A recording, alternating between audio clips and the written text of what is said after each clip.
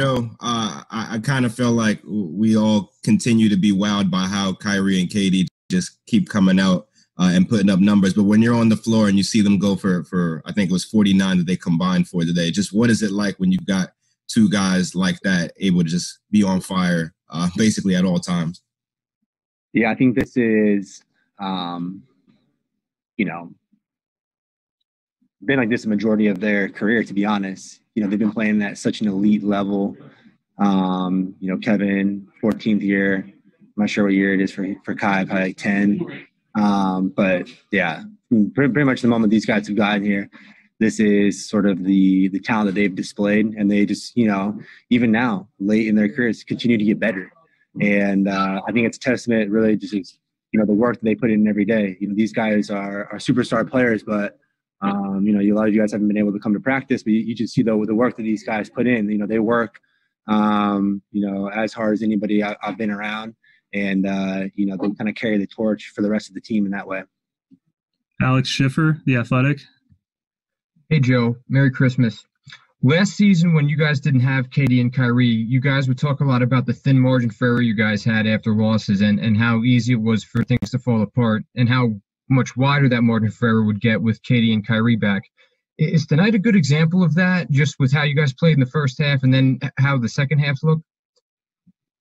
Yeah. I think it's one of those things where first half, everybody was excited. It's even though the atmosphere is not necessarily the same as a normal Christmas Day game, the energy that you have, Boston came out, they kind of punched us in the mouth early. They played physical. They mixed up their defensive coverages. And it took us a little bit of time to match sort of their intensity and then really sort of supersede it, but then also kind of find ourselves offensively, started getting a rhythm. Kevin got going there early to start the third.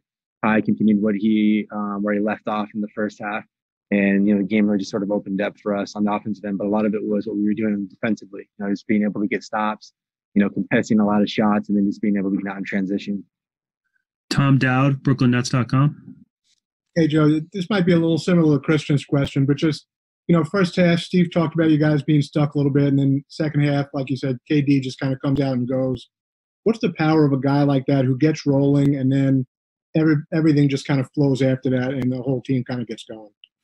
Yeah, we just are, obviously, again, this is sort of going to be redundant, from now and over the course of the year. We just have two of the most, talented offensive players that have, really ever played in the NBA. So, you have the luxury of being able to, Kevin may not have had it going, his typical self there in the first half, but, second half, he came out rolling, found his rhythm, and, that's what great players do. You don't let, whatever might have happened prior deter you from staying aggressive and continuing to let, the rhythm and the offense play through you. And that's how we have to play in order for us to have success. We're playing through these guys.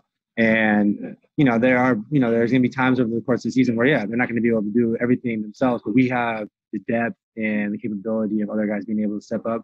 But again, there's the luxury of having two of the best offensive players that have played. Back to Christian Winfield. Hey, Joe, Steve said at this point the defense is probably a little bit further along than the offense, which is the way he said he likes it. One, do you have a similar read on the situation, being the defense being further ahead than the offense? And two, how exactly does that happen, right? Like, is it just like more practice time being dedicated to the defensive end, or is it just more intentional? Like, how can the defense be further along than the offense when you guys have so many capable offensive players on the roster? I think it's just, exactly what you said. So it's one of those things where the priority here early on has just been on the defensive end of the ball. So a lot of stuff that we do in practice, a lot of things that we're watching on film, is stuff defensively. And I think, obviously Steve can elaborate on it a little bit more why he elected to go that way. But I think a lot of it is because we have so much, offensive firepower where, he's not as concerned with it, where it's one of those things where the offense is going to kind of find its rhythm over the course of the season, where guys are going to figure out playing off of one another, gelling together. And I think, even though defense might be a little bit ahead, I still think that we play really well together and play well off of those two guys in particular.